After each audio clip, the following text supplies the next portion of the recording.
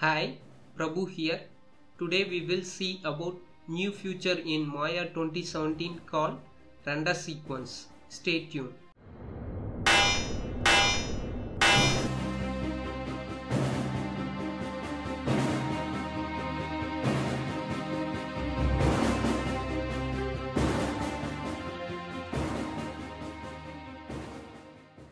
If you want Maya 2017 full version free, click the button to view the tutorial. Okay, in Maya 2017 we have new option called Render Sequence. It will be available in rendering, render. Here we have Render Sequence. So it's really helpful.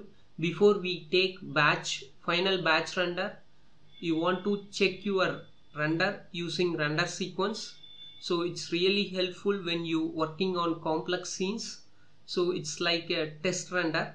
Here is an example. I have simple scene setup over here. So with two area light setup. So I will animate my camera. So I will animate my perspective camera up to 30 frames. So before we set our render sequence, you want to set your render settings. Go to render settings.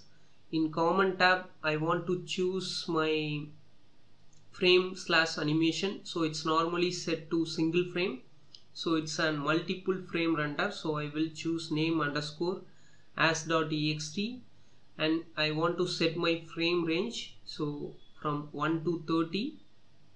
So after that I will choose my renderable camera. So if you have you will set any camera you want to choose that one. So I will animate my perspective camera. So I will choose my perspective.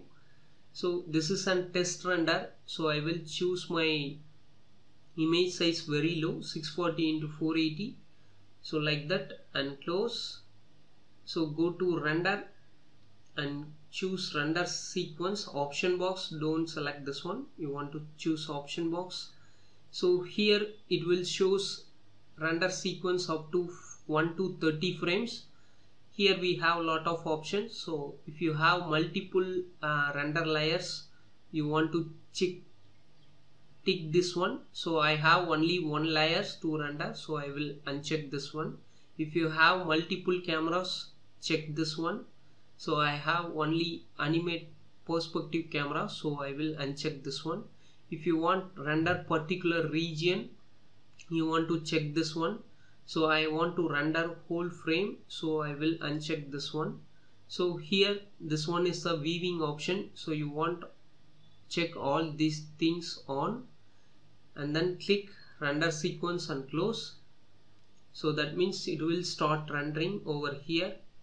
So it will take some time. So I will pause my video and come back again. Okay, it's completed. So see here we have scroll option. So I will click and drag. So that means our entire sequence will be shown up. So it's really helpful when you working on huge scenes. So it's like a test render. Before we take batch render, you will check with our render sequence. It's really helpful. It's new option only available in Maya 2017. So that's it.